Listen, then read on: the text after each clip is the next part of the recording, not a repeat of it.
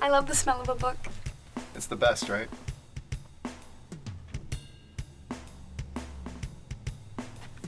Oh, I've always wanted to read this. Maybe next time. Happy birthday, Britt Madison. The bell jar? How did you know? Remember that day at the bookstore? That was so long ago. You're so... What can I get you? Hello? What do you want?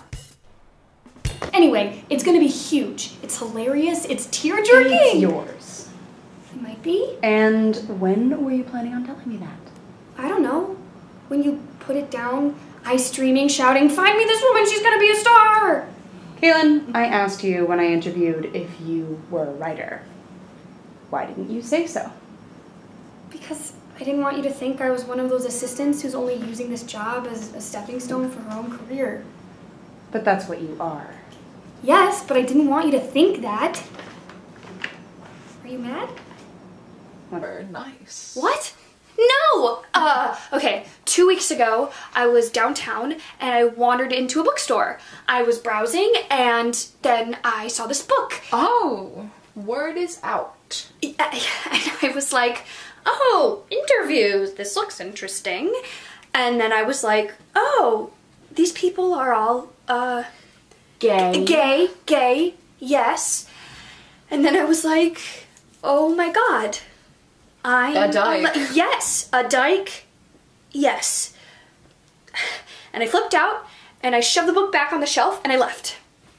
And then I came back the next day and I bought the book.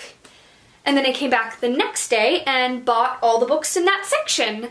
And then I made myself go to the meeting at the gay union and then it's, now. Hi.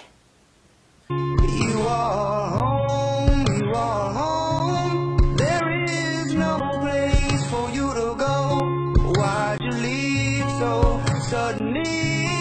Oh, there's no place else to be.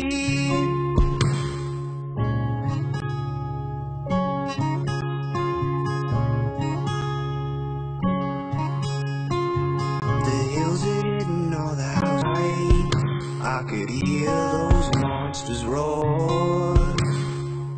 Their voices carried through the twisted leaves and across those muddy shores. You are home.